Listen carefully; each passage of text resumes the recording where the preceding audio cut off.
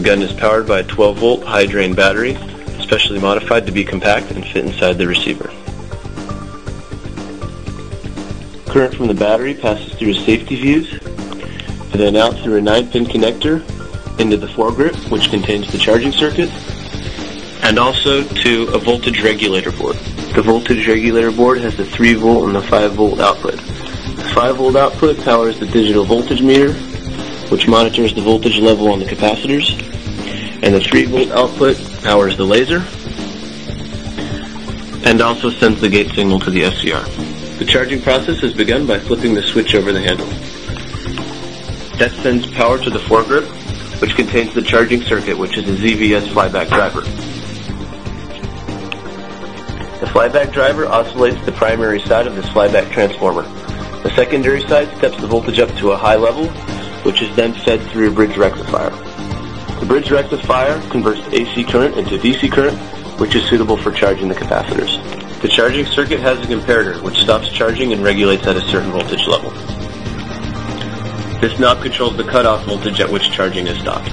Once the capacitors are fully charged, the gun is fired by pulling the trigger. The trigger is a rocking switch, which simply disconnects the power from the charger and connects the 3-volt signal to the SCR gate. The SCR is a large semiconductor, which functions as a switch for the gun. When the small 3-volt signal is applied to its gate, it dumps all of the energy stored up into the capacitors into the coil. When the coil is energized, it generates an intense magnetic field, which launches the projectile through the barrel towards its target.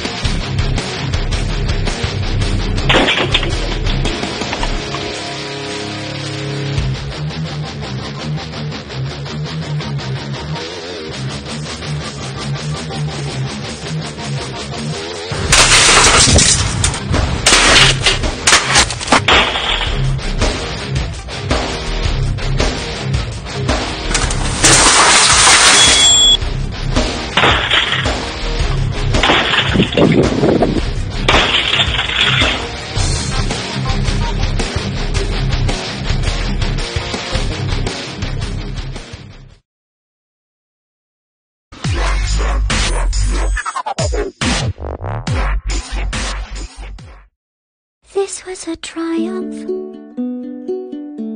I'm making a note here, huge success. It's hard to overstate my satisfaction.